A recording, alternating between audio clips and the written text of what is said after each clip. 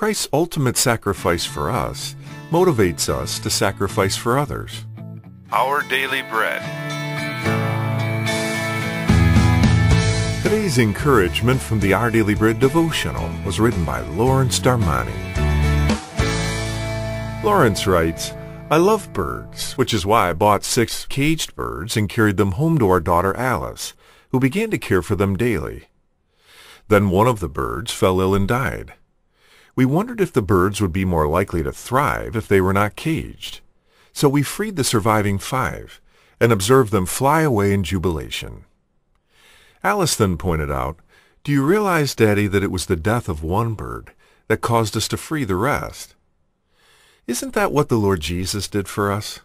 Just as one man's sin, Adam's, brought condemnation to the world, so one man's righteousness, Jesus, brought salvation to those who believe.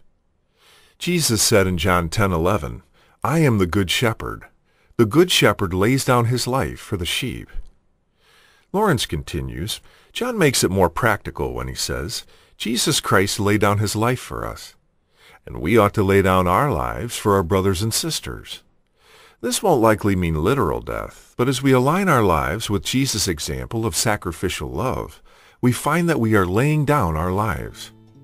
For instance, we might choose to deprive ourselves of material goods in order to share them with others, or make time to be with someone who needs comfort and companionship. Who do you need to sacrifice for today? Today's Our Daily Bread devotional scripture reading is from 1 John chapter 3, verses 16 and 17. This is how we know what love is. Jesus Christ laid down his life for us, and we ought to lay down our lives for our brothers and sisters. If anyone has material possessions and sees a brother or sister in need, but has no pity on them, how can the love of God be in that person? That's today's scripture reading from 1 John chapter 3, verses 16 and 17. Let's pray. Lord, selfishness is a struggle for all of us. May the sacrifice you made for us encourage us to sacrifice for others. In Jesus' name we pray. Amen.